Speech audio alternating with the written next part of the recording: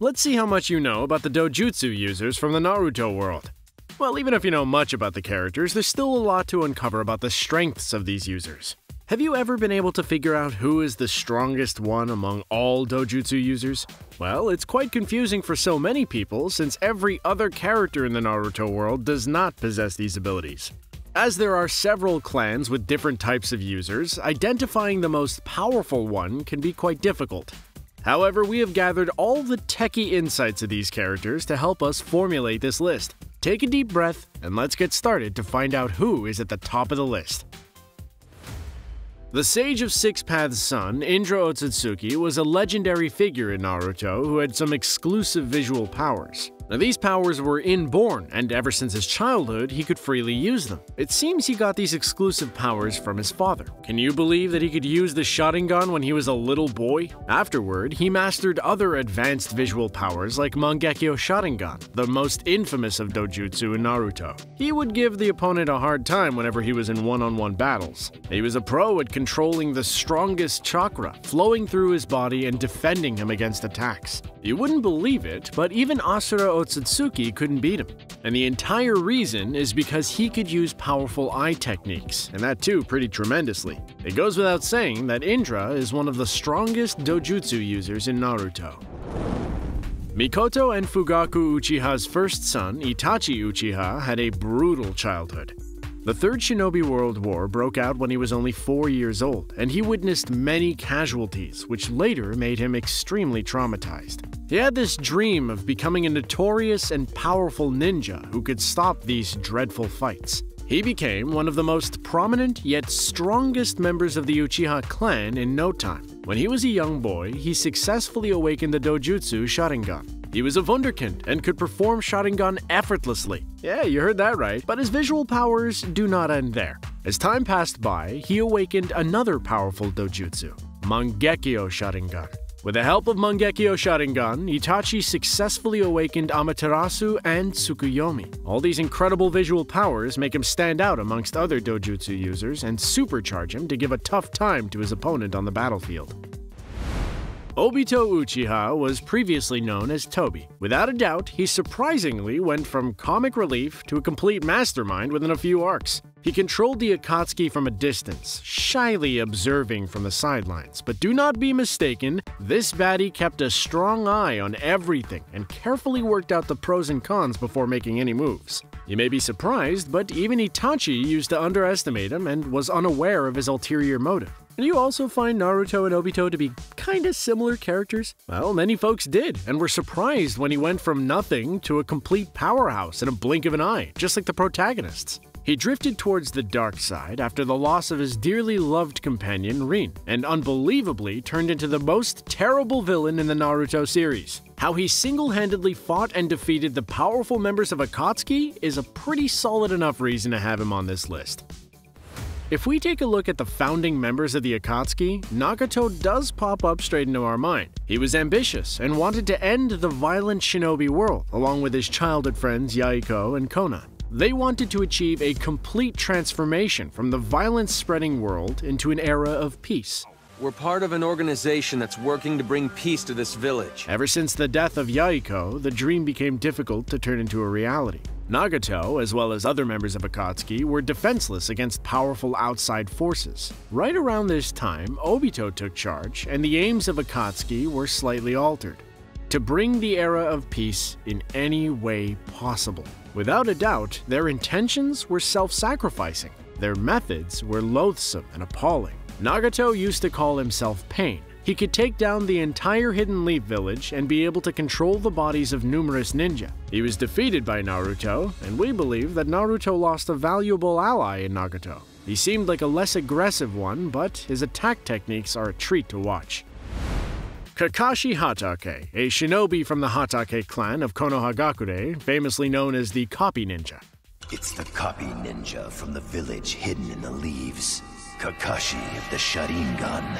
He used to teach about leadership and teamwork in Team 7. It's so basic. Teamwork. Although he personally did not like to have any responsibility. Unlike other ninja, he didn't have any innate visual power. Obito Uchiha gave him access to Doujutsu in the Third Great Ninja War, and that's where all his luck changed. He had impeccable control over the Sharingan, one of the most powerful doujutsu. Itachi, being an expert in Sharingan himself, always appreciated and cherished Kakashi's Sharingan. Did you know that Kakashi got the hang of the ultimate Mangekyo Sharingan in a way shorter period? He awakened this doujutsu much earlier than he was expected to, and carved his way as a powerful doujutsu user in Naruto. But the excitement does not end here, folks. When Kakashi and Kaguya were in a one-on-one battle, the former got access to the Six Paths power, which made him more powerful, tough, and very hard to beat. Madara Uchiha, one of the strongest characters in Naruto, comes in at number 5.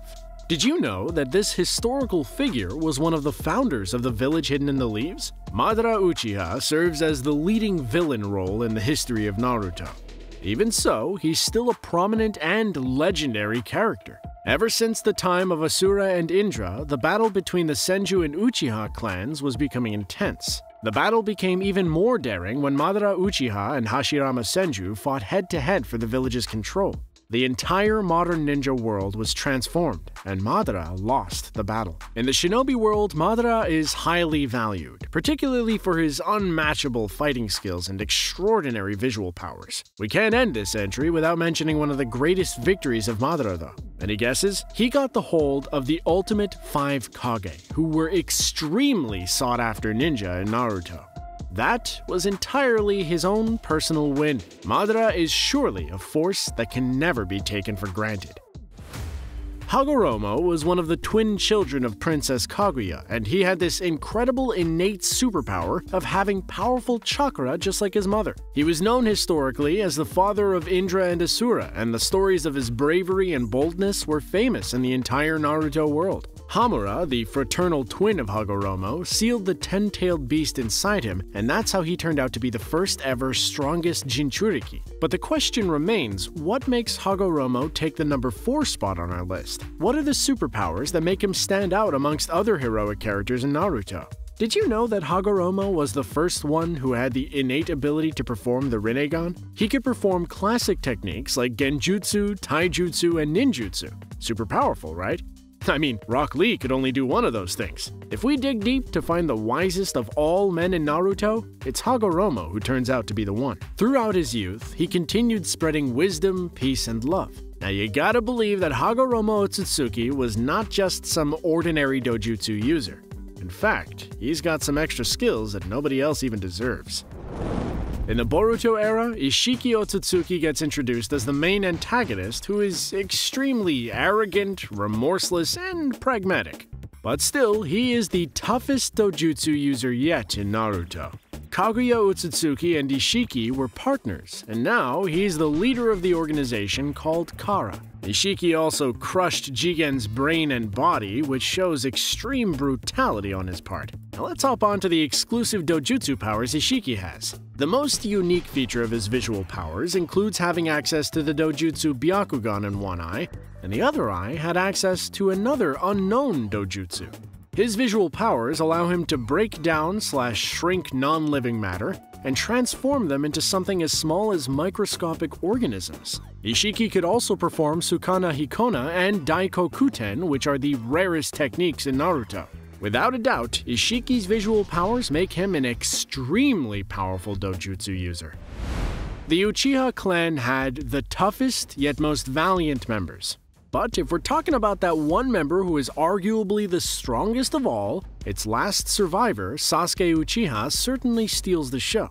What do you think? Itachi had many jewels to his crown, but when he was suddenly killed by his brother, it put an end to him seizing the title of bravest Uchiha member of all time. That's how his historical shinobi career came to its shocking end. But the story of Sasuke still continues, as he remains an important character for most of the fans. So what makes Sasuke one of the most powerful characters in Naruto? Well, he's a pro with lightning chakra for one, and the Rinnegan is the most powerful of the 3 great doujutsu, and Sasuke could utilize the Rinnegan's power. And that's how he was among those few ninja that could threaten Naruto.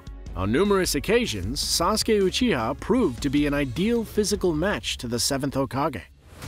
Kaguya was the mother of Hamura and Hagoromo, Isshiki Otsutsuki's partner, and a leading matriarch of the Otsutsuki clan. In the course of endless war, long before the hidden villages were set up, Kaguya became the first ever wielder of chakra after eating the fruit of the God Tree. Later, she merged with the God Tree and formed the robust Ten Tails. The mother of chakra, Kaguya is the toughest and most challenging opponent for the shinobi world and Naruto. So, what makes Kaguya the most powerful Naruto character? I'm sure you've got some mixed thoughts about it, but believe you me, it's not that simple to answer. Kaguya was a pro at performing interstellar travel. Subduing people, putting them to sleep, and erasing their memory was not a big deal for her. She could create shockwaves and force fields within a matter of microseconds. The shockwaves could repel and slaughter her opponents.